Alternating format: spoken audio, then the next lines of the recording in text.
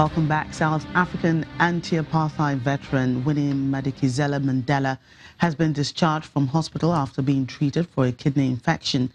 A spokesperson for the Mandela family said the ex-wife of late President Nelson Mandela was going back home to rest and fully recuperate from the short illness.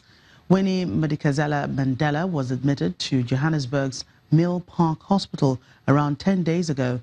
She's also been in and out of hospital since 2016 for back and knee surgery.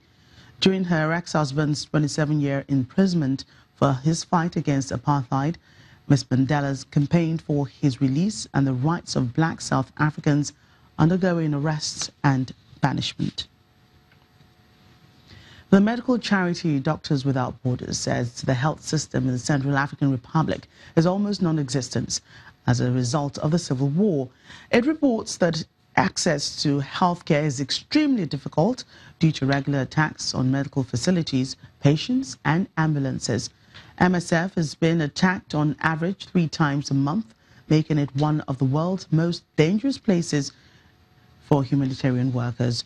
After more than 5 years of ethnic and religious-based violence, more than a quarter of the population have been left homeless. Well, continued conflict in many areas of South Sudan, including its environs, has left several schools shut and seen millions of students unable to return to learning for up to 5 years. According to the UN Children's Agency, UNICEF, 72% of children are out of school, making the country rank low in education among African nations. The world's youngest nation, which gained independence in 2011, wishes and only hopes for a lasting peace. This primary school lies abandoned in Bangolo, a remote area in the southwestern region of South Sudan. When fighting broke out in 2013, many of the country's schools were shut down. An estimated 2 million children of primary school age are out of school due to the ongoing violence across the country. School enrollment, which was 42% at the start of the war, has nosedived. Our schools have got no items and no everything in school. So our children are sitting at home because there is no teaching for them. Heavy military presence in the area has seen teachers and students flee over time in fear of their safety. A cessation of hostilities agreement signed late last year prohibits the occupation of schools. Now, local authorities in the area promise the schools like this one will soon be reopened. By February, they go back to school. This is a very good school behind me here. There's 8 classrooms and desks. The children have not been going to the school for the last 3 years, which is very, very bad. As I said, myself, I read here. I studied here before I went out. So I want the schools, the children here to also benefit from here. The United Nations mission in South Sudan, UNMISS, regularly conducts patrols to assess the security situation in affected areas. Such patrols give a chance for teams to monitor the impact of conflict on communities and allow them meet with various armed groups while asking for peace agreements to be upheld. Let us give chance for the peace to prevail this time. And it should be durable peace, not just today and tomorrow another war. No, it's not. We don't want to break, but we want a sustainable peace to come back to South Sudan. Though tens of thousands have been killed and 1/3 of the country's 12 million population out of their homes, creating Africa's largest refugee crisis, there is light at the end of the tunnel for peace for the world's youngest nation. The Moroccan kaftan is not just a fashionable item of clothing, it also contributes to the country's handicraft exports and employs thousands of workers. Officials say the garment brings in 32 million dirhams each year, and that's nearly $3.5 million.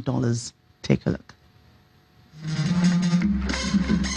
From the catwalks to international celebrities, the kaftan has gained a worldwide following. In Morocco, the garment's popularity means a thriving business for exports. Traditional clothing in Morocco makes up 16% of the country's handicraft exports. The Moroccan traditional quilts represent 16% of the total exports of our handcrafts. I believe that this figure is very important. What are we doing for this sector? Among the measures we take is its presence at national and international exhibitions. Kaftan enjoys international appeal, having been worn by U.S. former First Lady Michelle Obama during a visit to Morocco in 2016. Actress Meryl Streep was also seen in one on the occasion. This sector is very important because it employs more than 75,000 traditional craftsmen, and its turnover is estimated at more than 32 billion Moroccan dirhams. Its exports reached 32 million dirhams. In traditional sewing, we generally work by items. A two-piece traditional tachita for a woman will take at least 2 months of work because it needs lots of decorations and jewelry fixing. Away from the glamour, thousands of workers make the garment with hands in old cities such as Fes, Rabat and Marrakech, taking up to 2 months to make one piece. Miss Universe, a South African self-defense trainer, Demi Lee Mel Peters, returns home with a special message for women: empowerment. Her message is timely at a time South Africa is described as a country with one of the world's highest rates of violent crimes and a string of grisly murders of women and children. 22-year-old Demi Lee Mel Peters and former Miss South Africa, who was crowned Miss Universe in November last year, spent time in Soweto with women from 2 NGOs working with women to spread the message of empowerment.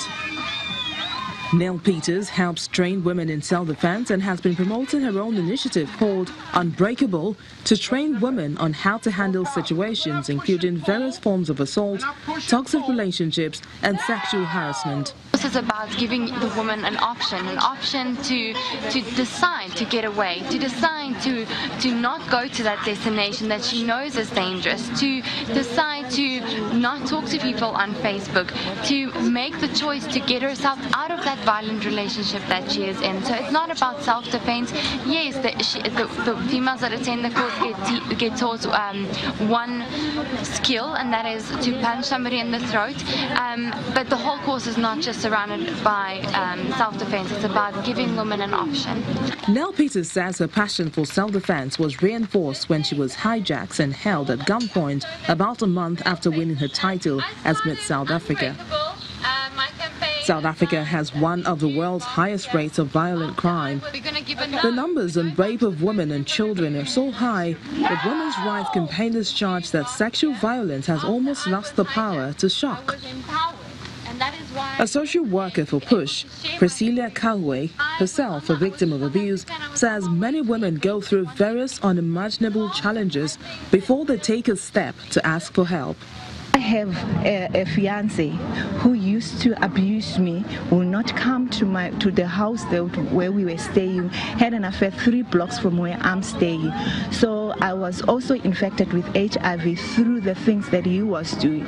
So the question was, because I was down, bedridden, it was during the time where there was no ARVs and everything. So being the breadwinner, and then at the end of the day, abusing me emotionally, having the baby, I had to choose. What is it? Am I going to stay in this abusive relationship or go out? So I decided to say, I can't change anything, so the only thing is to go out. A string of murders of women and children in South Africa last year sparked outrage and outcry.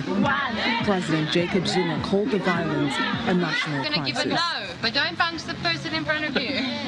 A crucial and very important message for women all around the world. Well, that's it on Network Africa. Thank you so much for watching. I'm Jackie Rogers.